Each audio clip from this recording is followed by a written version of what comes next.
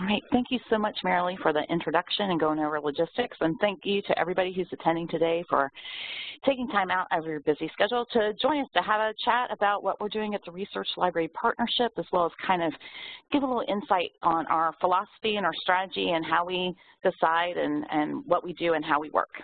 So, you know, and how we are amplifying our community efforts to drive improvement and innovation. So that actual subtext around amplifying our community's work to drive innovation and improvement is almost a direct quote from the book, The Power of Pull. And Lorcan Dempsey brought this book back to our attention just recently in a staff meeting. And what really struck me is in the concept in this book, they state that through Pull, we are able to find and access people and the resources when we need them, while attracting to us the people and resources that are relevant and valuable. And that people in our social networks are really the access points to that nation we need, to that expertise we need. And when I think about that concept and mashed up with what Lorcan talks about how libraries need to work at net scale, I was really struck with well, that's exactly what the Research Library Partnership is. That's our, pretty much our essence of being in our operating practice. We are that network that allows us to scale learning and innovation. And we do this by providing that unique transnational network of peers to address common issues, develop a common language around these challenges, and be a place to engage with expertise, either through our network or at OCLC Research. We facilitate that group learning for that shared understanding so we can, like they say in the Power Poll, have faster innovation and community improvement. So how do we do this? We do this by really coming together in a virtual environment for the most part. We offer opportunities for online learning, both formal and informal, in order to inform and connect our community for, like I said, that shared understanding. We do webinars that focus on partner work, like an upcoming webinar is happening, I think in the next couple of weeks, focusing our colleagues from the London School of Economics is going to be talking about how they're developing new roles and approaches for managing unique collections. It connects us to OCLC research initiatives. So we're going to be having some webinars that really do some deep dives into research data management, and I'm going to talk about that a little bit later. We also offer opportunities to connect to our interest groups and our working groups. These are these informal conversations where we pick topics and really explore them with the idea to increase understanding, but also identify areas of research, develop working papers, and really move our community forward around particular challenges. So in addition to kind of the standard webinar seminar series, we've been doing some new things with us, taking another page from the Power Pool of, how can we do some small changes. So in addition to those traditional webinar seminar formats, we've been opening up some informal spaces for people to share and get engaged deeper with the research outputs that we have. And one of the examples I have is that Dr. Lynn Conaway does a lot of research around assessment in libraries. And working with our research colleagues, she is presenting a 3-part online course on library assessment. And for our research library partners, we have spun up an interest group that runs alongside of this online learning that happens in between the formalized online courses that are offered. So it opens up a space for those participating in the course to dig into the material a little bit more, go through some other exercises that are offered, challenge each other on how they're understanding so they can have a really a stronger knowledge and then how to apply that knowledge to their everyday work environment. And we've been offering these informal learning spaces, these peer-to-peer learning spaces, multiple times and at multiple time zones to really take advantage and include people across the globe and pull our partners that are working in the Asia Pacific region and Europe so everybody can participate. And we found that this opportunity has been really valuable for our partners. So we'll be looking to opening up these more informal peer-to-peer learning opportunities associated with other initiatives going forward. So where are we kind of spending our time as far as investigating? I've listed 4 particular areas here. The work we're doing falls into these very large conceptual buckets. Research support and information, that's really the changing nature of our collections and research libraries and supporting our researchers. How do we help them discover, manage, and understand the knowledge that we're collecting? Special collections and archives, resource sharing and collective collections, and then of course metadata. These are very broad areas, and what I found very interesting in looking at our research objectives going forward and where we're spending some time around learning efforts, we're really exploring those places where these particular areas actually mash up together. And I'll explore that a little bit more as we kind of go along here.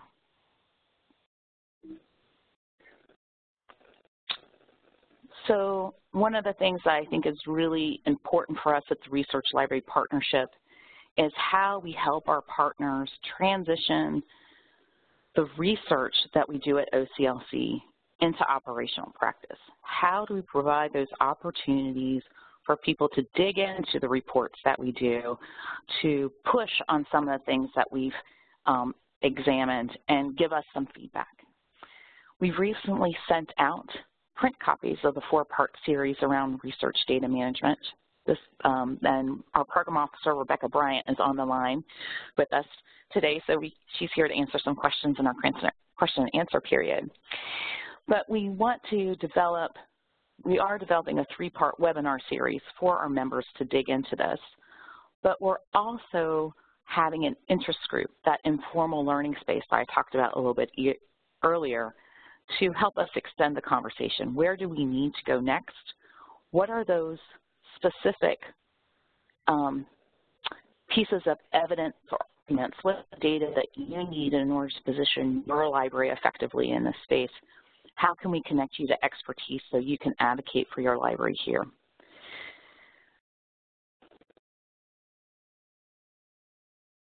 Kind of in that mashup space between special collections and archives and research data management, kind of thinking about that network, we've realized that there's some conversations that are happening in special collections and archives that could inform work in the research data management space. And we'll be looking for ways to explore that area as well. In addition, this is just a natural projection of the research work that OCLC has been doing in the special collections and archive space. Just earlier this year, we published the Research and Learning Agenda for Archives, Special and Distinctive Collections and Research Libraries. And this was an effort led by our newest program officer, Chayla Weber. She's now digging into that publication and trying to find those action items there. So just recently, she put out a call for a working group that's going to dig into key issues for further learning and research around collection stewardship, appraisal, and advocacy. Participants will form a working group that will move this work forward in these 3 areas, and they will focus on collection stewardship, collection building, and the operational impacts of acquisitions and archives and special collections. Our intention is to create a white paper that really lays out the ethical imperatives around collection stewardship, as well as practical strategies for enacting responsible collecting, and a toolkit to help institutions implement these strategies and advocate for the resources to do so. We're really excited about Chayla coming on board, and as you'll see, we're really looking for those really interesting spaces where special collections and how we're recentering special collections in our operational workflows has an impact on areas, as I mentioned, research data management, and things like resource sharing. So our program officer, Dennis Massey, has been an advocate for our partners in the areas of resource sharing and how that's changing due to a number of environmental factors. So SHARES, which is our trust network for sharing special collections, it's a policy network made up of RLP members, has recently gone through a policy rethink due to these environmental changes, and these environmental changes involved how we're shifting collections to collective collections or shared print collections, to when we move special collections off-site, how that impacts ILL policies. And I'm happy to say that the conversations that the SHARES network has had regarding sharing policies has also had a concatenating effect to other research sharing networks across our research library environment. He's also working with Chayla to really dig into this, you know, what is the impact around sharing special collections, especially special collections that have moved off-site, but also working with other folks, and he meets at, brings people together at ALA, both at annual and midwinter, to have lunch, do a lunch and learn called the Value of Resource Sharing. And one of the conversations that's come up that people need some tools and some resources to develop some ILL patron user studies. So he's going to be working with Dr. Lynn Conaway to pull some resources together and also explore the feasibility of actually running some sort of survey to investigate patron user behaviors in regard to ILL. That's happening, you know, the investigation of the feasibility of the study and pulling these resources together is going to be an activity that's happening throughout this year. And if you're interested, please contact Dennis. I think this is a really interesting space around resource sharing and how it's having to change due to a lot of environmental factors. Another area of investigation that I'm really excited about is how libraries are leveraging their investment of open access. And our program officer, who's based in the Netherlands, Titia van der Wolf, is taking up the flag in this area. And what we're doing as part of the Research Library Partnership is working with the OCLC's Global Council to develop a survey that will be going out worldwide, asking OCLC members about their investment in the creation, curation, discovery, access and preservation of open content. We recognize that the support of open content and all those aspects tends to happen over various operational cylinders of excellence in the library, and we're looking to get some sort of idea or frame or grasp some conceptual knowledge around the overall investment libraries are having in order to advocate robustly for support of those open access materials and drive some innovation and some robust infrastructure for improving the user experience and leveraging those open content assets for the betterment of the public good. We also have an internal working group looking at this, so it's what we're learning from the environmental stand externally will be synthesized and, of course, shared with our RLP partners, but we're also funneling this information back in to help inform what OCLC should be doing as a large, broad, global organization along its numerous service and product lines.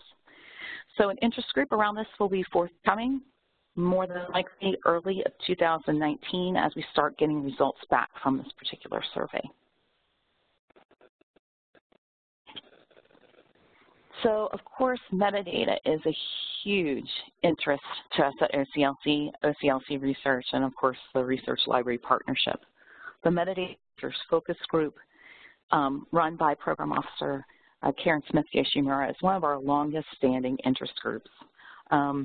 They dig into a number of issues that Karen reports out on the Hanging Together blog, and I really recommend those who are involved with any metadata work, whether it's special collections, general collections, linked data work, be a part of this focus group. It is very dynamic.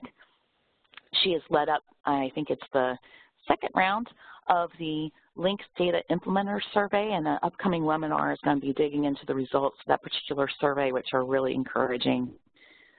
Talking to Chayla, and one of the areas that came out in that report around special distinct collections and archives is a further exploration around support of cataloging for audiovisual, and that is actually a topic that Karen and the Metadata Managers Focus Group will be digging into later this year. And kind of that and beyond, they've been exploring definitely some alternative ways around authorities and thinking about Wikidata. So we've been investigating how to support building people's skills and knowledge about collections data, Wikidata, and of course, Marilee, in a kind of tangential way, has started up a Wikimedia interest group here. So if you're interested in really getting a better understanding of what OCLC is doing with Wikipedia, the larger Wikimedia organization, and specifically around metadata and Wikidata, this is the place to be. So this is something new that it's kind of new. It's a bit of a throwback, but it's a reinterpretation or reinvention of some things that OCLC Research has done in the past. Earlier this year and over the course of the summer, our colleagues in data science have been running a prototype project with a number of research library partners and other libraries focusing on linked data and processes of linked data and actually making linked data a production reality at OCLC.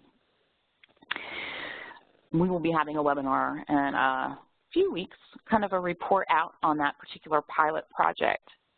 But what is coming out of that project is that we realize there is a bit of a demand for people to be more in a sandbox environment to explore these technologies and new workflows and how we're looking at data and how it's impacting library operational workflow and how it should be or could be influencing what we're doing across the broader OCLC enterprise. I'll be working with the head of our technical research data science group, Andrew Pace, to be developing more of these under the hood experiences for the Research Library Partnership, so you can kind of really understand the strategic importance of these shifts in the technology, but then also understand how we're incorporating them, how we're removing them from a prototype, and how it's actually influencing production at OCLC. We'll be looking about how people are actually using some of the OCLC APIs and are there some improvements we can make. Dig into our work within the IIIF community and how that's showing up in Content DM. So really connecting that broad strategic application and those shifts of open technology or technology communities, and then working through that, and so you can see the practical application throughout the OCLC organization. So I want to say watch this space. There's some really exciting energy that's going to be happening, and if you have comments or you want to help us kind of guide us in some of these areas, let us know. The last bit I want to tell you here is a last slide that's really important to us, and it's around our commitment to equity, diversity, and inclusion. Last year, the research division had the great opportunity to have Dieta Jones-Young come and talk to us about cultural competencies. And for us as a division, it made us really think about how we apply that equity lens to everything we do, and how we do it, how we offer our programs, how we bring a diversity of voices into our working groups, and how we can assess what we deliver so it is readily accessible to a broad audience. So we're working with our colleagues and partners to develop an EDI resource page. And this year we're investigating with our communications department, as I said, to investigate the level of accessibility around our reports, our webinars, and our research outputs. And one of the things that I'm really proud about is our Distinguished Seminar Series, which we've brought speakers into our Dublin office to challenge our staff, and then we share these seminars live and through recorded efforts. The conversations we've had with Kim Christian, with Char Booth, with Melissa Levine. So the recordings are there. The transcripts are there, but what I'm really excited about is that we're actually publishing discussion guides along with these seminars, so you at your home institution can unpack those concepts that our speakers have talked about and further explore what it means for your work at your institution.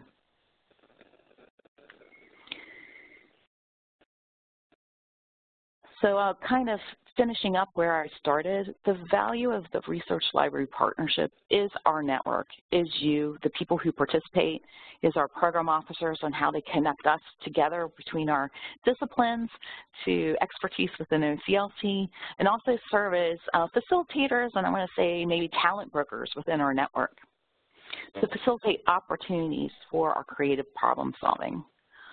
Although we spend a majority of our effort offering opportunities in a virtual environment, we do actually show up in person in physical spaces. And this year, we're going to be hosting some pre-conferences associated with our regional meetings. The first one is going to be a pre-conference with our America's Regional Council Conference, the OCLC America Regional Conference that's happening in Chicago. It'll be on October 24th. We'll also be offering a bit of a RLP workshop prior to the RLUK meeting in March. And I'm also very excited to say that we're going to be, again, offering a Research Library partner meeting, face-to-face meeting in Dublin, Ohio, and in April. We'll be sending out more information about logistics about that particular meeting, a save-the-date message. But in an effort to make sure that the time that you take to come to Dublin and share with us leads to productive conversations and is a good investment of your time. We'll be taking the next few months to, when you participate in our webinars, when you meet us in person, to identify those things that really benefit from having a face-to-face shared understanding in-person conversation. So that agenda will be forming as we come closer to the event, and we really look forward to you participating and coming to Dublin to share with us. So that was a really high-level, very fast-paced spin through the universe of the Research Library Partnership. I am incredibly excited and proud of the program that we have lined up for the next few months. I'm excited about how our program officers are reaching across disciplinary boundaries to find those really exciting spaces in between to explore. And I am looking forward to hearing questions from you so we can continue to shape and refine what we're